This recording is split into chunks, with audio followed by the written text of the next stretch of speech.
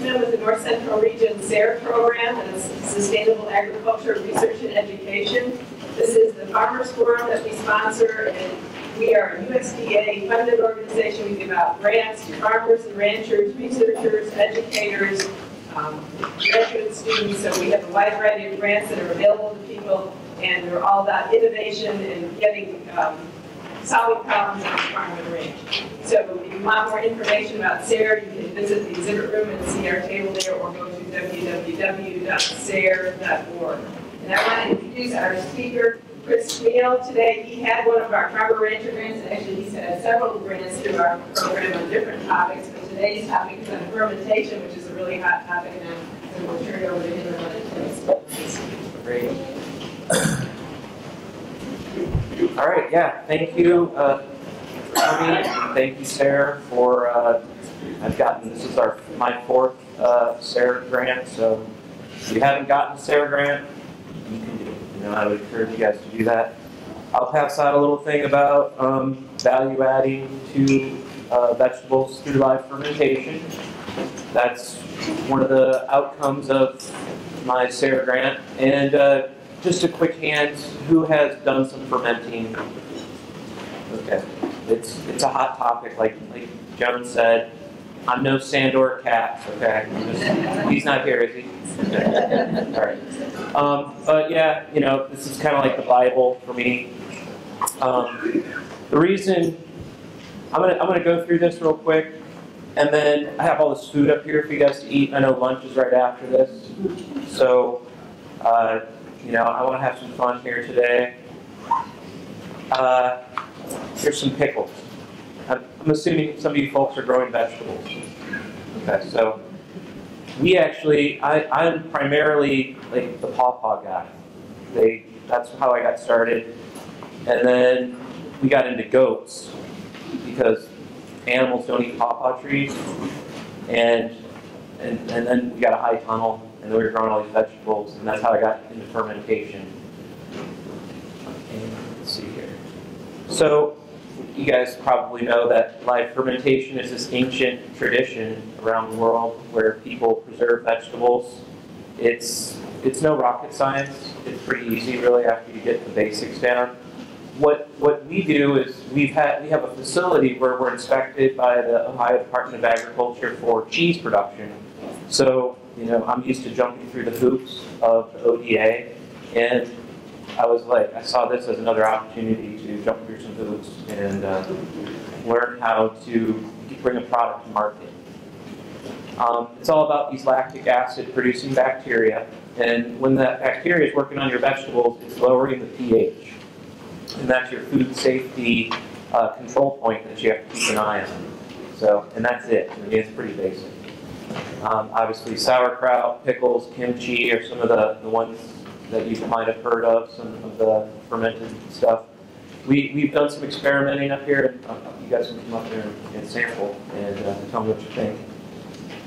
So yeah, here's some rough-looking vegetables, but you can actually, it doesn't really matter what they look like. You're going to chop them up and ferment them. So that's one of the biggest benefits of fermenting is that, say you didn't sell it at the market, or say you don't have a market, and instead of it just rotting or you feed it to the hogs or put it in your compost pile, you can get a recipe, do a little bit of processing, and you're making a preserved product that you can sell later for actually more money. So yeah, it goes from that raw product into a little package, and so you can sell it at a store. We primarily sell all our stuff. We're from the Athens area, and sell mostly at our farmers market, but we do have a couple retail accounts in Athens.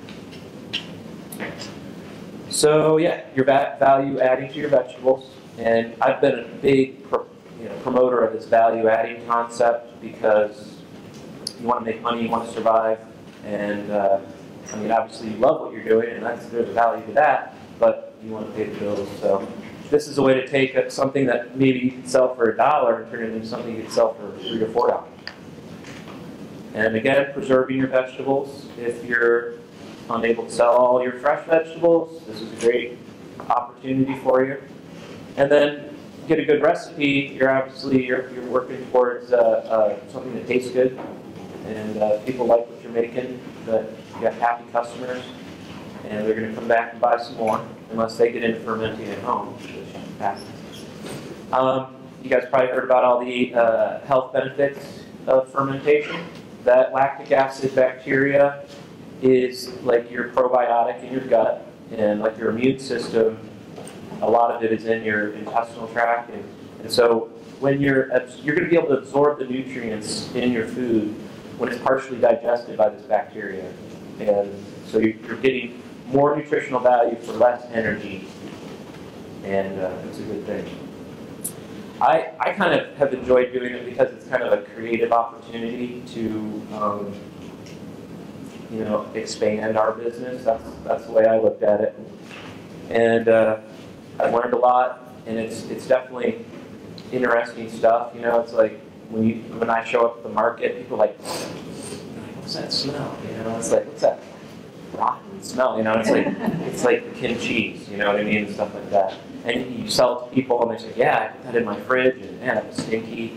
My wife calls it the dragon line of fermented foods. You know, like if you start eating it, you know, you've been eating fermented foods today. So you got to make sure that you're sharing fermented foods with your loved ones. And again, the maximizing the value of our assets are, we have the kitchen. So it's like, I'm going to use our kitchen as much as we can, and you have your food safety permit, and you can get other permits, and all you need for fermentation is a food safety permit, which is like $75 or $50 a year. It's in Ohio, it's pretty cheap. This is one of our helpers, Badger. I thought somebody might know Badger. He doesn't have his beard net on there. So I didn't want to put this picture on there, but I only had Badger without his beard net. But Badger's been coming out and helping us do some packaging of the fermented foods. Here's our high tunnel, and I just took this picture yesterday, so it's kind of we're in our downtime. But we had a bunch of the daikons we grew in there for the kimchi, the Napa cabbage. We had some beets, carrots, which we put in our root kimchi.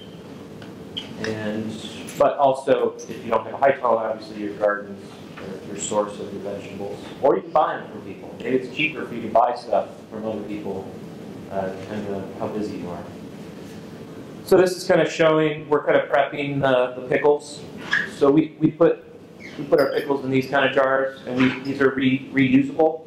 So we charge $1 deposit on these jars. And people in Athens kind of like that, right? You know, and we sell them to them basically for $1. If they don't bring them back, then we're not out anything. But a lot of people will bring them back, and we actually at some of the retail accounts we have too, they work that system, so we're not producing a bunch of plastic waste. Grape leaves, oak leaves.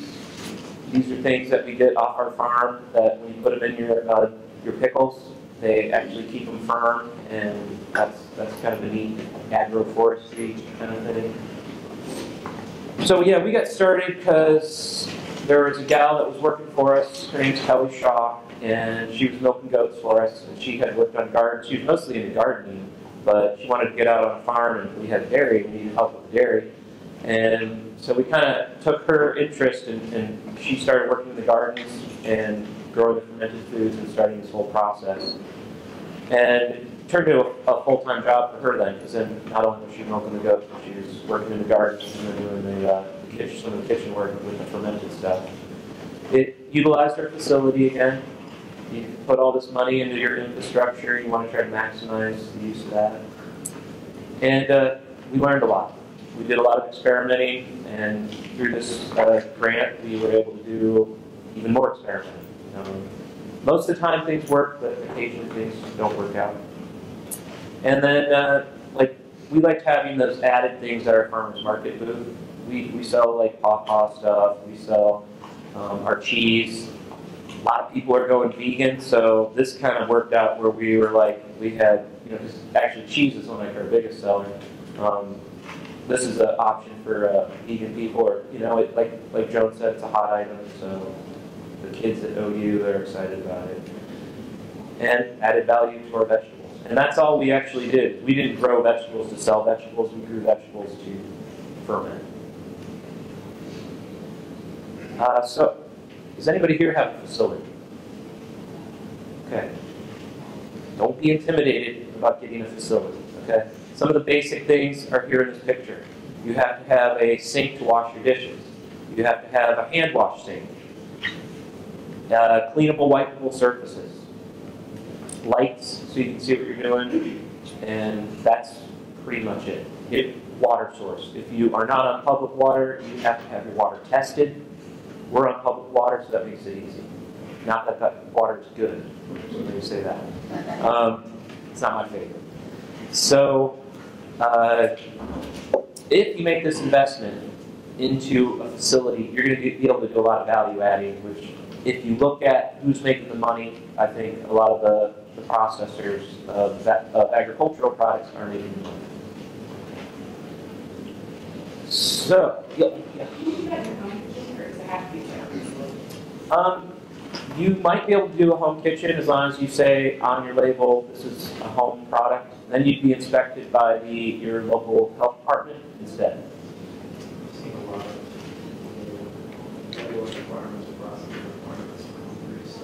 Can you repeat the question? Yeah, his question or statement was more about a lot of the requirements of producing in a home. And I actually don't have a lot of background in that. In Athens, we have this great shared use kitchen called AceNet. So when I started doing like our pawpaw processing, I worked down there. And then when we started making cheese, we upgraded this building to make it an ODA inspected facility.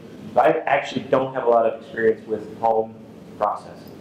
But he mentioned that you might not be able to have pets in your home and things like that. But hey, if you really want to do it, kick the dog out. Now, I just wanted to add, I do baking out of my house, and under Ohio, I'm classified as a, a cottage business. So I'm allowed to sell a certain variety of products within the state of Ohio. Once you get into what they call highly perishable foods or cheesecakes, things like that, then you need, if you're going to do it in your home, then yeah, there's no pets and you need inspections and all the other. But if you go to the Ohio site for that, there's a lot of information. Okay, so I'm going to repeat. The gist of that is that you can get a cottage industry license, and there's certain products that are in that license category, but you need to find out more about that by going to probably the Ohio Department of Ag's website. Hey, and I would encourage you to always have a good relationship with your inspectors. No, seriously. I mean, it's if you have this mentality that these people are trying to put me out of business, they're not. They're actually here to help you produce a safe product so you don't go to jail or someone doesn't die. Okay. So I've always had a great relationship with our inspectors, and you call them up, you say, hey, I want to do this. What do I have? What are the hoops I have to jump through? And they've been very easy to work with, and they're working for you. They get paid by the state and our tax dollars. So yeah, you'll get inspected every year. The ODA guys come down. I have a food safety inspector, but then I also have a dairy inspector. And after we've been through the dairy stuff, we get inspected every month. Our milk gets tested every month. Our cheese gets tested every month. They'll show up. They'll look through all your records. And as long as you're, doing your due diligence to record what's going on and you keep your facility clean, you shouldn't have any problems.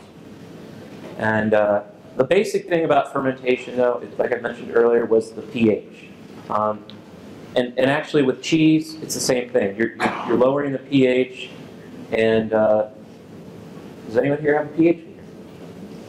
Okay. They're not expensive. You can get them online. We've got some pictures of ours here. There they are. There's two different versions we've used. The one on the left yeast is the one that we started with, and we switched to this other variety recently. It's really important to do the calibration. There's the calibration chemicals in there. If you'll have a version for a 4 pH or a 7. Since we're trying to get below like a 4.4 pH, you're going to use the 4, which is that pink liquid there. So you'll put your test on the bottom of your pH meter and that pink stuff. You press this button, does this little calibration thing, and then you're zeroed into correctly being able to test your pH. Are there specific pH meters that are approved by ODA? The question was, are there specific pH meters that are approved by ODA? Haven't had that conversation. They've never said anything about ours. There are a lot of different varieties of pH meters. You can spend, like these are around $100 and some, but you can spend a lot more if you want. So, yes? With regulations, do you have to worry about your pH being below 4 and your instrument not calibrated below 4? Well, you're going to calibrate your meter at that solution of which is 4. Right. But if your pH is 3.5, you're good. Yeah. Okay. Yeah, they're not that picky about it. well, you just want to be lower than 4.4. Okay. And if you're lower, you're better. But you want to, that gets into your flavors, like how sour do you want your stuff. But Why is the pH so important? it's food safety. It's E. coli does not grow below 4.4, and that's the thing that's going to kill people. So if you're into this value-added stuff, a little bit of food science you need, and I am no food scientist, okay? But You are now. well, I mean, I guess I kind of am, but it's the critical control point, they call it. HACCP plans, hazardous, what's that? Analysis critical control points. Yeah, I mean, that's the kind of stuff you need to get into. And we have ACENET, Athens, or the Appalachian Center for Economic Networks, where I kind of learned a lot of this stuff, and they encourage you to go to these workshops where you learn about this stuff. I've been in this for many years now, so I did that a long time ago.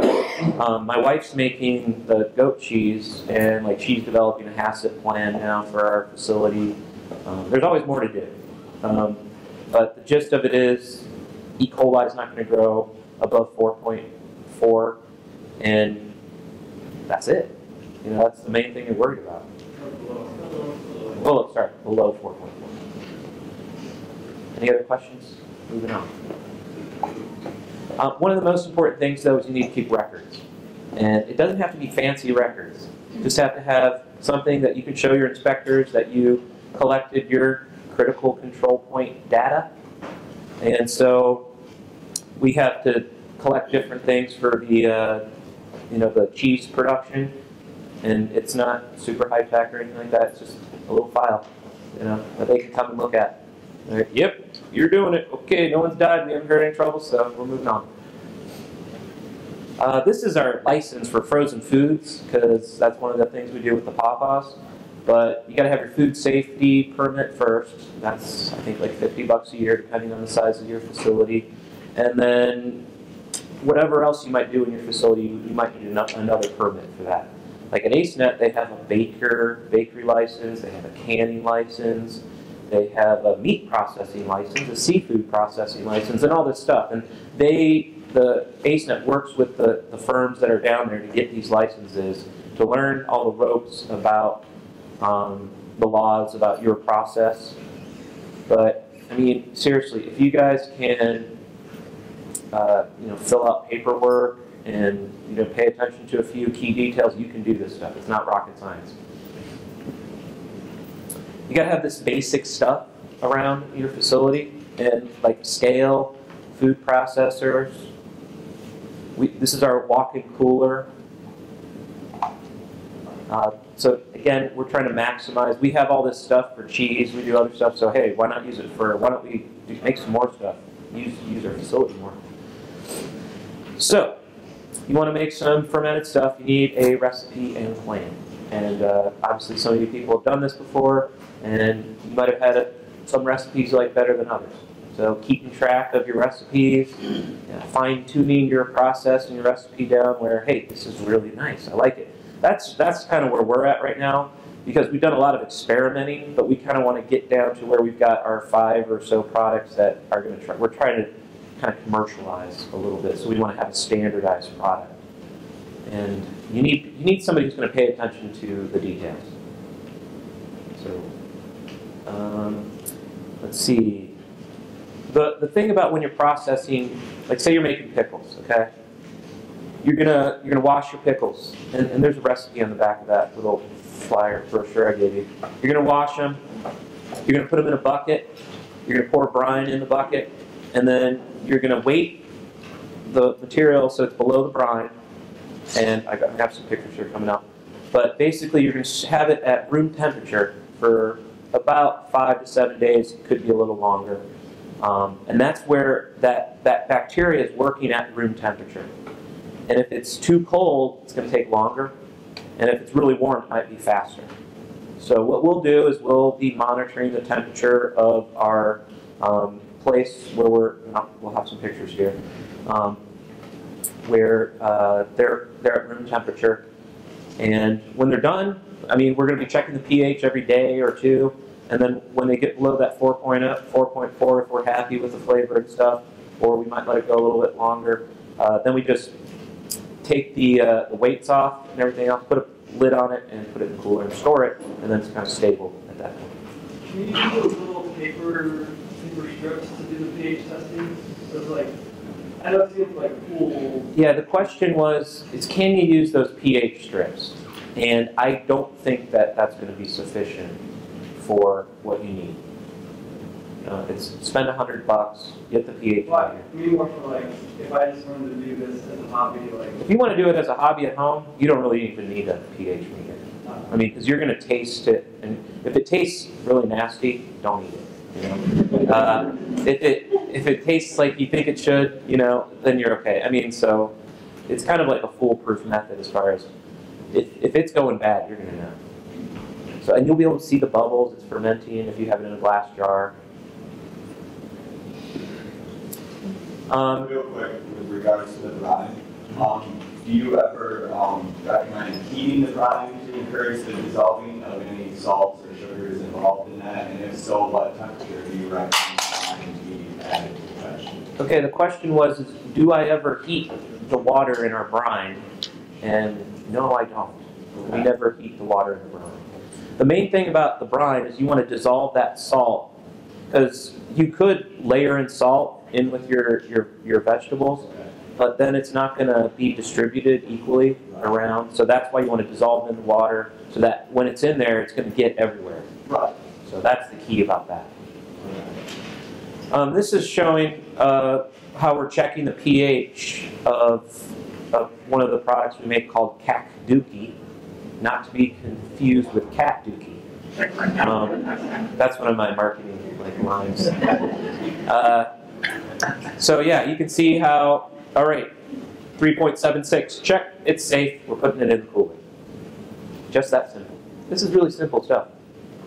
So those are all different batches? Yeah, we were doing big batches of stuff. So you don't try to get the same product at the same pH level?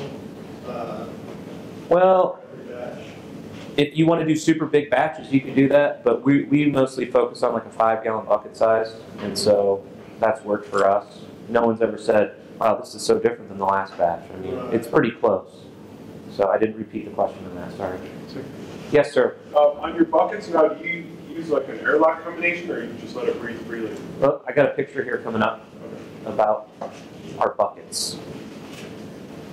This is a recipe kind of thing where we keep our batch numbers, and we'll put that on our label of our buckets. And so that batch would be the date that we made it. And then just some of those detailed questions you want to be asking, like, and this is for pickles here, like how many pounds of pickles, how many grape leaves. Has anybody ever heard of spice bush? Okay, we use spice bush because we're into like non-native forest crops and stuff, or sorry, non-timber forest products and native crops. We use the spice bush berries instead of pepper a lot of times. So you'll see we wrote spice bush down on a couple of these. And then you'll see the date. We packed it, we checked the pH, and put it into the cooler. So again, it's just like record keeping stuff. But that's really important when your inspector shows up. These are some food processing tools that we got partially through our SARE grant. And this one right here, the big tube-looking thing, is a root peeler. Pretty neat little thing. You can put like 20 pounds of roots in there, and in like 5 minutes, they're washed and peeled. So we really have gotten into this thing called a root kimchi. So when you've got like Jerusalem artichokes and carrots and daikon radishes, I mean, that was really killing us as far as labor. This thing's awesome. If you ever want to try it out, let me know, because it's sitting around most of the time. Yes, sir. Actually, peel or is it more like a rock tumbler that just kind of like grinds up? It's like, the question was, is it a peeler or is it a tumbler? And it's a tumbler. There's water that flows through it the whole time, and that chamber there, that little tube on the bottom is where the waste comes out, that black tube, and then that chamber thing opens up, and they just fall out, and they're pretty much clean. Yes, ma'am.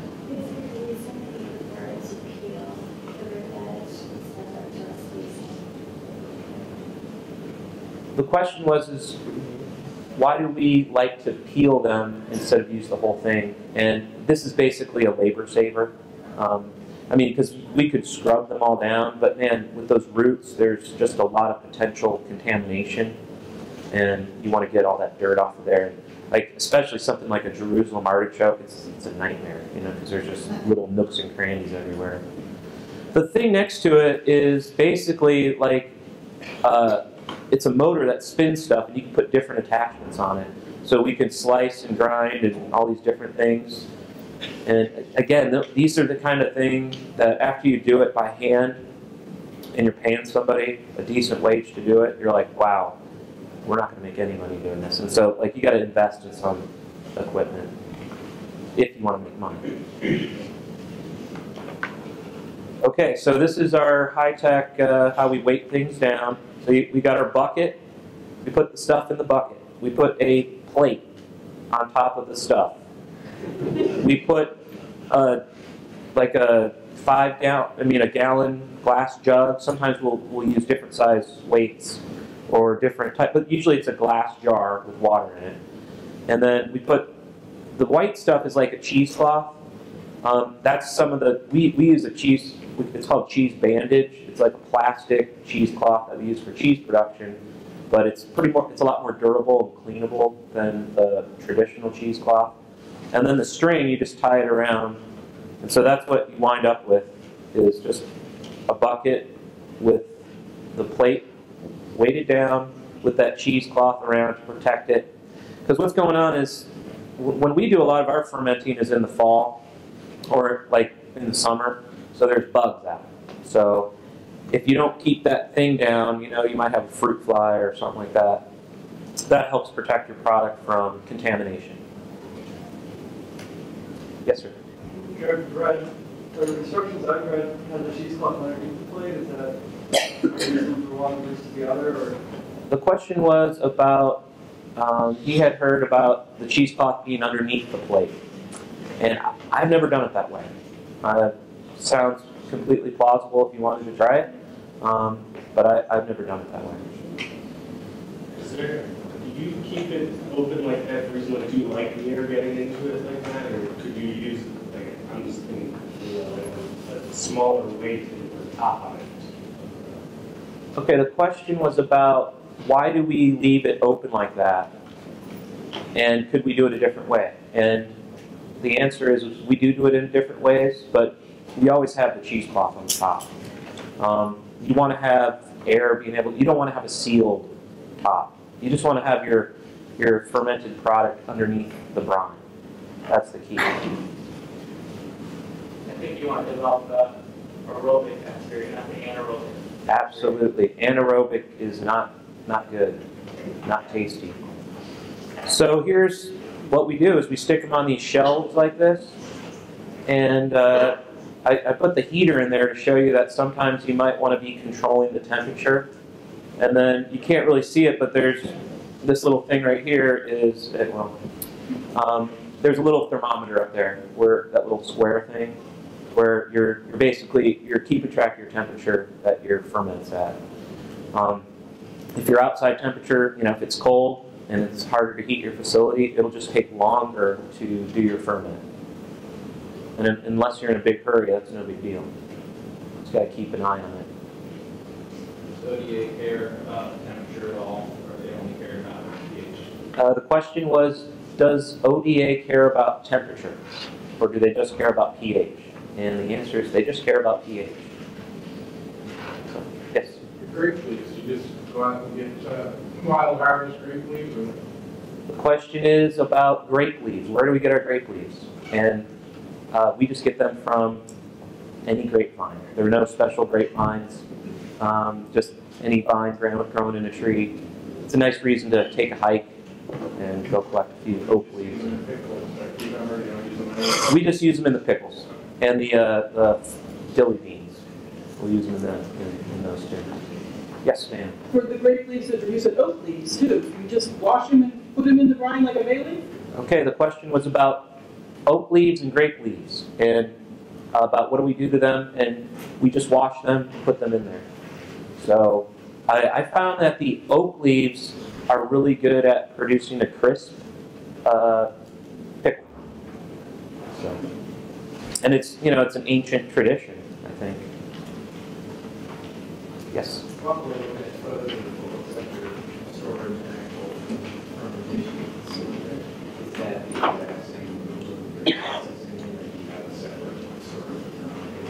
I'm curious about the actual storage. Okay, the question was about, is this the same room that we do the processing in, and how is our facility laid out?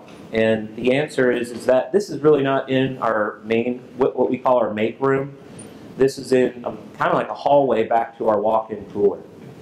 So this was just like a spot off to the side, and it's all cleanable and wipeable surfaces, so our whole facility's kind of got the stuff that we need. And, when we started doing this, our inspector, he knew nothing about this stuff. And I actually worked with him, and we got educated together. And they haven't heard any problems, and we haven't had any problems, so they're like, well, you're doing everything right, just keep it up. So in this is basically what you wind up with in your walk-in cooler. This is what we're winding up with, is a bunch of 5-gallon buckets with lids. And so what's going on is there might be a plate on top of the pickles that keeps them below the brine, and then we just put a lid on the top, and then they're just sitting there until you take them out and package them up. Yes? You mentioned about how it's an ancient method of preservation. Do you know what people did if you just left it at room temperature, like somebody might have done before refrigeration?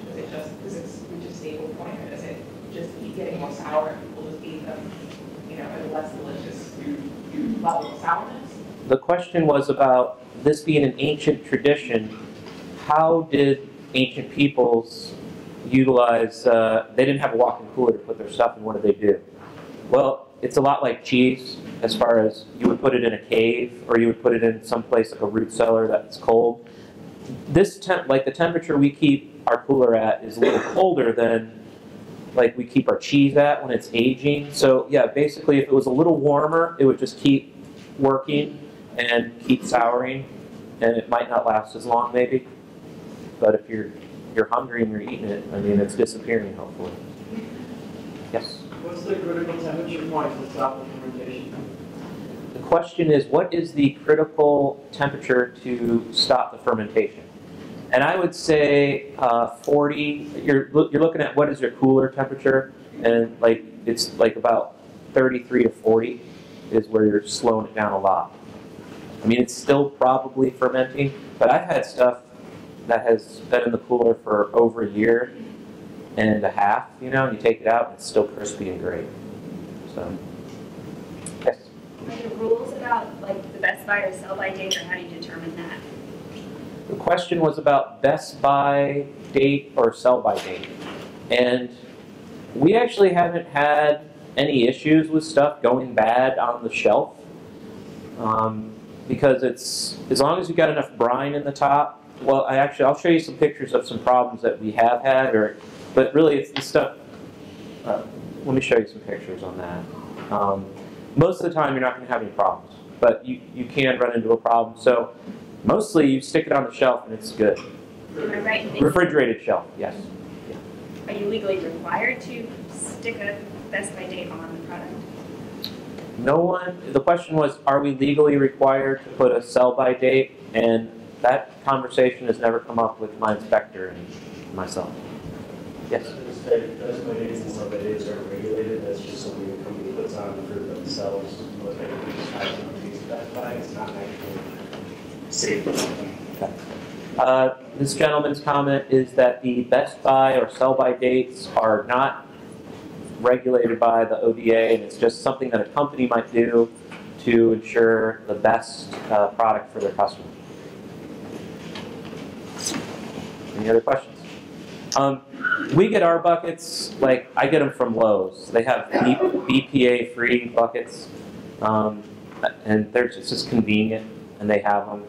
But you could get pallets of them, from different suppliers. So it doesn't have to be a food grade bucket? Well, they are food grade buckets. There's you've got different color buckets. The white, and they're all made with the same plastic, but the white buckets, the tan buckets, and one other color, I called the company and they said, basically, it's all made with the same plastic. We had to just pay money to the FDA to get these ones approved. We've only approved these 3 colors, and so we try to always use the white buckets that say BPA free. But occasionally, if we're running out of buckets and they don't have any more at the store, sometimes we'll use another color bucket. You'll see there's a blue bucket in there. You don't want to use the different color buckets. So ideally, you plan ahead and you have plenty of supplies to not run out. Okay, so a lot of people have heard about a lot of vegetables that you ferment, and when we were researching this stuff, we didn't really see a lot about tomatoes because they're a high acid food, but the tomatoes have worked out really well for us. And so I wanted to show you how well they hold up. And we've got a salsa up here that I want you to try. So what we do is we do peppers, garlic, and onions in one brine, and then we do the tomatoes in another brine, and then we'll take them out, do a little bit of food prep with that food processor, and make salsa like that. So yeah, this is our table at the farmer's market, and we've got 4 different kimchis right now. We've got this beet green daikon kimchi, which is a little milder. Then we've got your more traditional kimchi, which is a little spicier with the Napa cabbage and the daikon. Then we've got the root kimchi, which is Jerusalem artichokes, ginger, carrots, beets, and daikons. So that's another. It's just that one's a little more gingery for us. And then we've got the kakduki, which is a milder version of kimchi, another Korean recipe. And then we've got a salsa there. We've got these sweet, spicy beets, which we didn't use the purple beets. We used the white beets kind of because the purple beets, we kept having some issues with them. They'd get this mold on the top. And so we tried this other version. You guys check these out. They're kind of weird. You might like them. Some people like them. Then we got the dilly beans and the cucumbers. And we've done, let's see, I also brought a sriracha sauce. We've done a bunch of different sriracha sauces. Peppers, doing straight up peppers and garlic and onions. We did those together. Here's our farm logo, and like I said, we started with pawpaws, we got into goats, and that's our whole thing that we're working on. With the goats don't eat the pawpaw trees, they eat everything else, and then they fertilize the soil. And has anyone been to the pawpaw festival? Anybody? Okay, gotta come down, put it on your calendar, mid-September. This year, Joel Salatin's coming to speak on Sunday, and we're excited about that. Last year, we drank 73 kegs of Pawpaw beer, all made at Ohio microbreweries. All the food vendors have like Pawpaw dishes. We have a lot of educational things. You can check out our website, ohiopawpawfest.com. The pawpaw is the official state native fruit of Ohio, and so it's your duty as an Ohio citizen to come down and have a good time. And there's a picture of a pawpaw. I wanted to just kind of squeeze them all. I had a couple SARE grants with pawpaw, so I figured this would be okay. And there's some goats, and so we're seasonal. We only make the goats from like March till Thanksgiving, so we're getting ready to have a bunch of kids. And Sasha and Celeste, who work for us, they're here today, so you might run into them and talk about goats. And now, actually, I've become a county commissioner. So, like, I'm like, kind of like, this is my second year, so I'm kind of like trying to let go a little bit of the farm because I'm trying to do other stuff with like recycling and energy aggregation and community involvement with politics. So I'm like really relying on my staff to do a good job, and they are. It's great. And that's it. Yes? You mentioned anaerobic. I do anaerobic fermentation, and I beg to differ, it tastes great. But I heard from, I used to probiotic jar in the maker that says that there's only anaerobically that you beat with an ammonia. So he had a comment about anaerobic fermentation and how that might be most applicable for beets.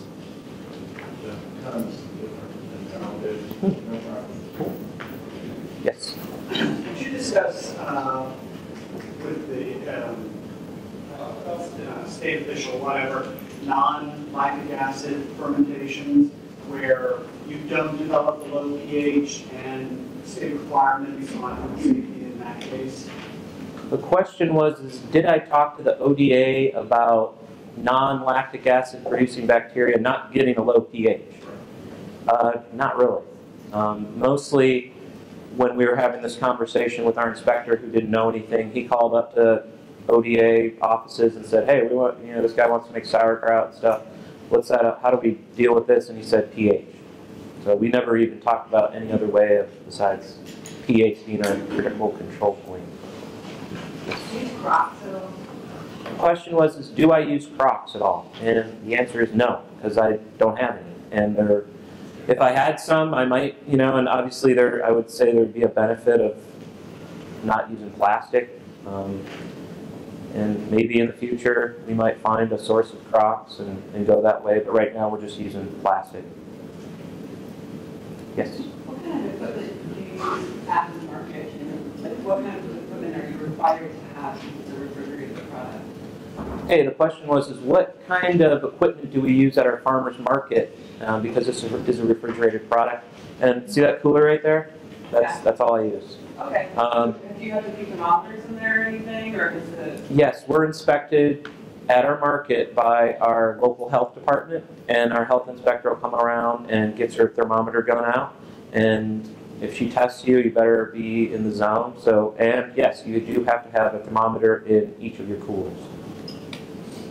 So now, not every place in Ohio is going to be regulated the same. We've got a very sympathetic to small farmers health inspector. Other counties I know are requiring you have plugged-in refrigeration. Unfortunately, even though Athens County, we have one of the best farmers markets in the state, we don't have that kind of infrastructure. That's one of the things that we're working on, trying to get our permanent location together.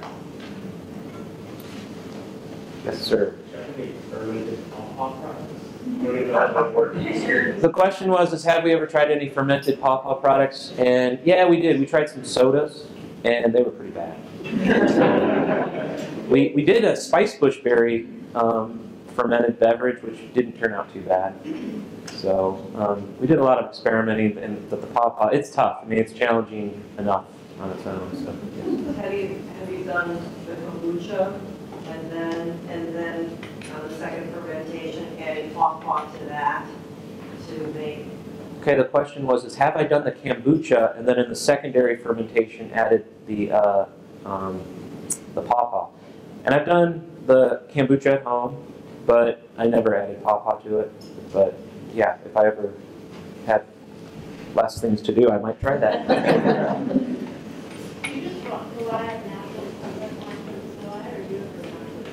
The question was, do we rely on just naturally occurring lactic acid producing bacteria, or do we inoculate it with some other stuff? And most of the time we're just relying on naturally occurring stuff.